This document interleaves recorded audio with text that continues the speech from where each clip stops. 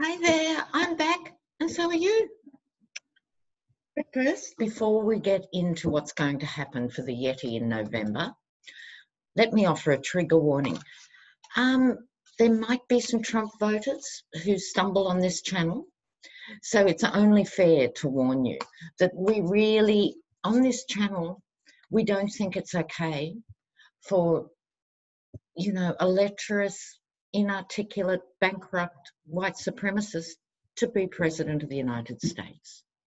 So if you think this is okay, I'm sure you've got channels you can watch. You can go back to, the fascist Breitbart and the nutcase Fox. So we'll just give you a moment to move on. Now, many things have happened as always, but it was the booing followed by the lock him up chant. I confess, intrepid viewers, I would have played it 20 times. There's something about it. Now, Morning Joe and others were saying, we don't want it to go that way. And I understand that as an intellectual position, but how satisfying was it? It'd have to be the ultimate narcissist nightmare to be booed publicly by tens of thousands of people. It was gold, as we say in Australia. It's a sporting reference, gold. There's even a hand sign that goes with it, gold. It was. Oh, deliriously happy about that. Then we had Sondland. He's changed his testimony, could be up for perjury. He said, I didn't see anything, I didn't hear anything, it wasn't a quid pro quo. Oh, whoops, yes, it was. These people couldn't lie straight in bed, could they really? And then you've got the GOP, supposedly the patriotic party and supporter of the military and so forth, have all been part of denigrating the testimony of, who was it, Alexander Vindman during the week. Cruel, slovenly behaviour, shocking, unforgivable. They don't deserve to really get to host a barbecue, let alone the country. It's appalling.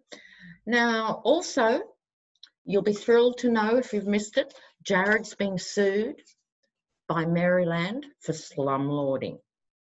He was warned and warned and warned and failed to comply in his rat-infested hovels. I think he has something like 1,500 apartments or something in New Jersey alone. These are the places that mortal, normal people live in bad conditions, because he won't spend on those properties. These aren't his high-flying, bankrupt-inducing properties. These are the ones where he takes rent from normal people and refuses to do basic landlord responsibilities. So he's going up. In itself, it's not going to be the end of the world. But it made me remember, intrepid viewers, can anyone else remember? It was about 20 years ago.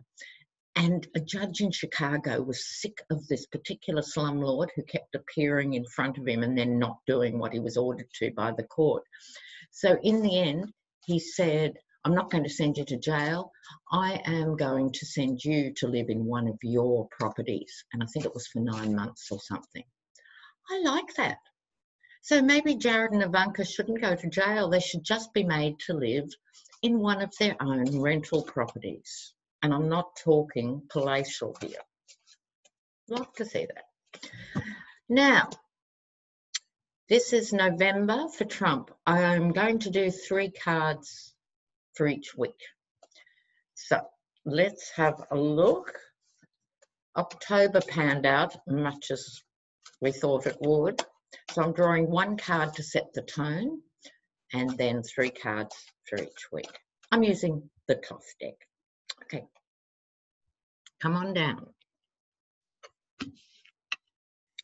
Love. Oh, how cute is that? There has to be a warped twist to that. Oh, well, here we go with the warped twist. Now, week 1. Now, with the 2 of Cups, the thing about it, the entwined fish, swimming love, this is, I think, in reflection to him, actually, because of the lock him up chant, even, he's realizing for the first time that people are falling out of love with him.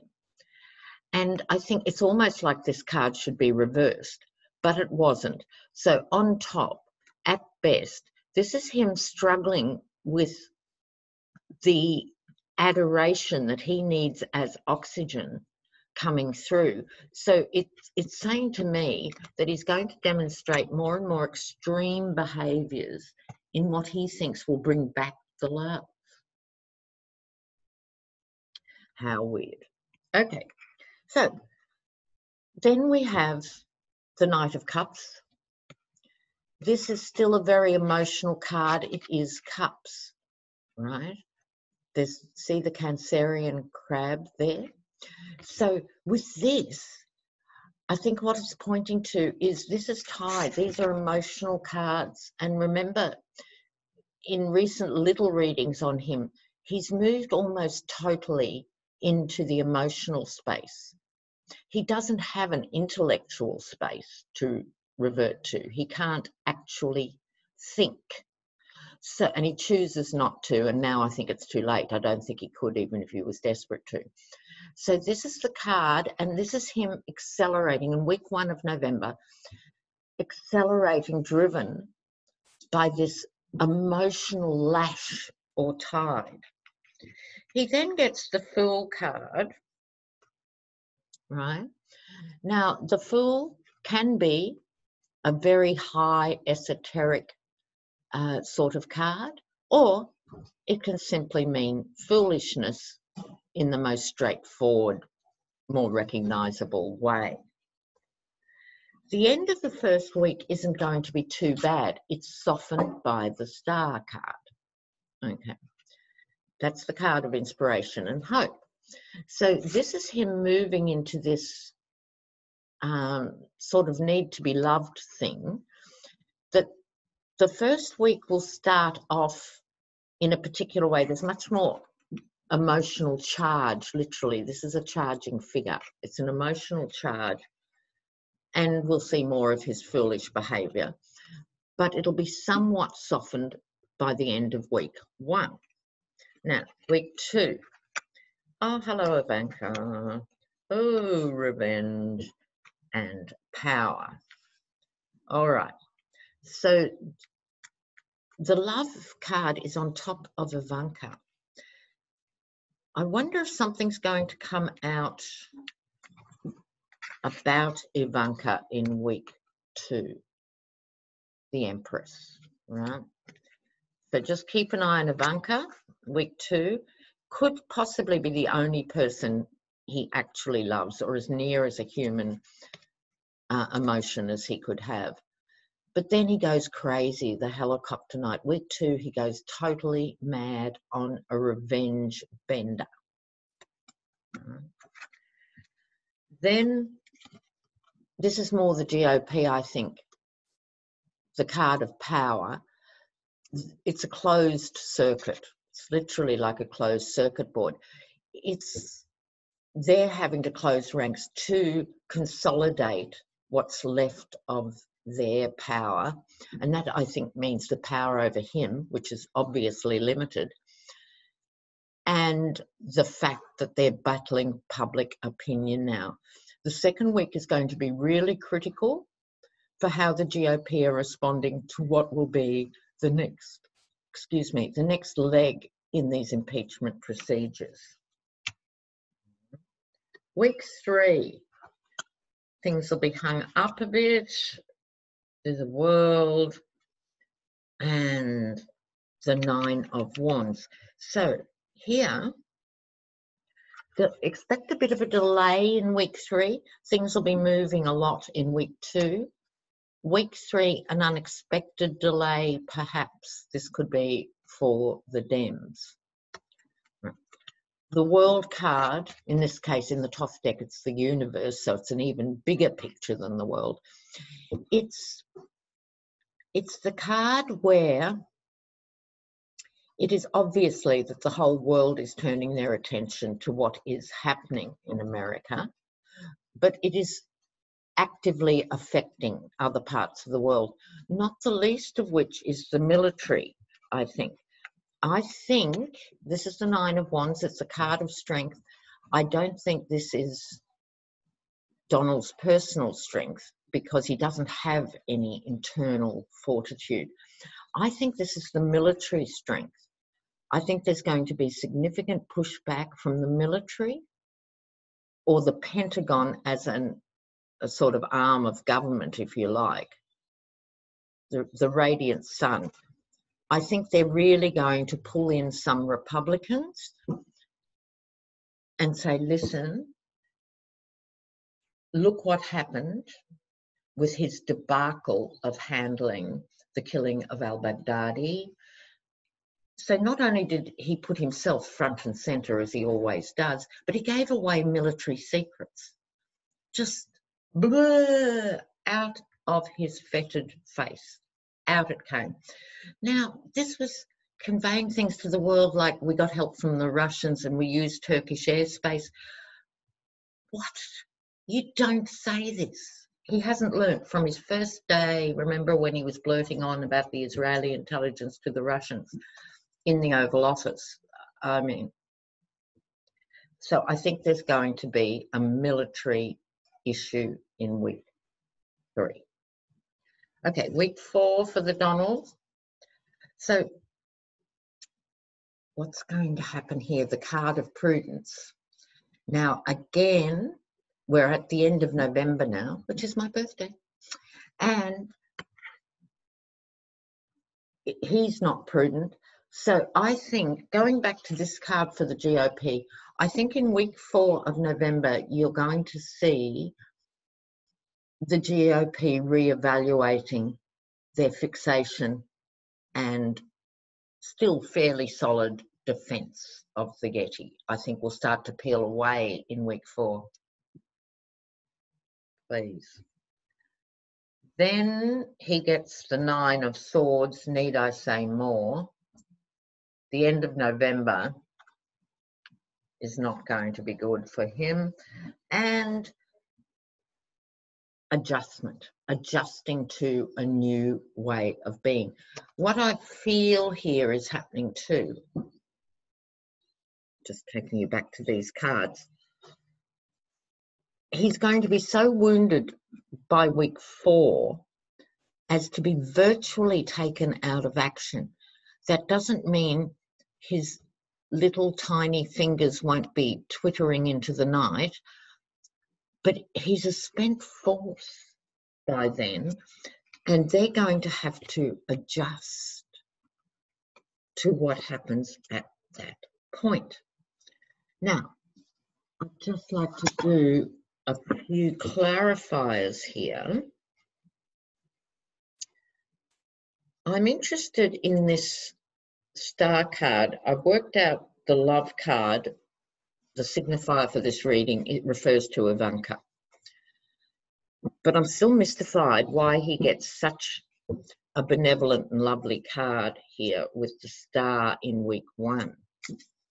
Can we throw any light on what that is? He could have a small win of some sort. I mean, the courts are basically stepping up, but there just could be an incident that gives him hope for a minute in week 1. What is that about? Oh, these are upside down, sorry. So it's the visit by the Senora. A woman visits him. A woman visits him looking for a way out, but jealousy takes over. So in other words, if you look at these cards here, I asked specifically in relation to the star card. So I think some woman comes in and gives him hope. She will describe to him what to wait for and to look for, but then he blows it because of petty jealousy. Interesting. Petty jealousy. Well, that about sums up the man, doesn't it, in every way? All right. So, intrepid viewers, those who want to stay now, because I'll talk to you about the T-shirts. So, as I said, we've got 4 designs. So, one is Tarot Down Under, I'm an Intrepid Viewer. One is the shirts with 8 or 9 of the names we all use for him. You know, the Yeti, the Lion King, etc. Another one, oh, it's fantastic, the Ukraine clown posse with Trump, Putin and Giuliani. And a 4th one that's going to be the corker is Pelosi versus Trump. So I think 3 of them will be ready by tonight or tomorrow. I'm putting the link up, so go and have a look. If you can't navigate the site, don't worry, in the next couple of days, because it's one of those long URLs, apparently there's a technique you can use to shorten it, and I might replace the link during the next few days. Right, so just keep an eye on it, have a click, see where it takes you. But please, I'm not the one doing the actual site, so if you have any trouble navigating the site, don't email me or comment. I'll do my best to make sure it gets easier in the next few days, but I just want to let you know they'll be out there. Okay, so I'm here in the laundry in Sydney for another week or so. See you soon. Mwah, mwah. It's all going on. Oh, before I go, I'm also putting up the link because I mentioned last week they're calling for a big mobilisation on the eve of the impeachment vote. And I'm putting up, it's a coalition of progressive liberal groups, and they're calling for everyone. Now, they're not talking about the vote this Thursday, that's just on impeachment procedural stuff. They're talking about the vote at the end of all the evidence where the Dems will say, yes, we now formally impeached the president, and it goes to the Senate where it could well die in the arse because they are such treacherous horrors. But that's for another day. So that's the vote they're talking about. So in other words, there's no date, but as November unfolds, we will become aware of when that date will be. So be ready to mobilise. Okay. All right, guys. Thanks for all the comments. Keep the thumbs up rolling. And I'll see you next time. Okay. Ciao for now. Oh, can't turn off soon. There we go.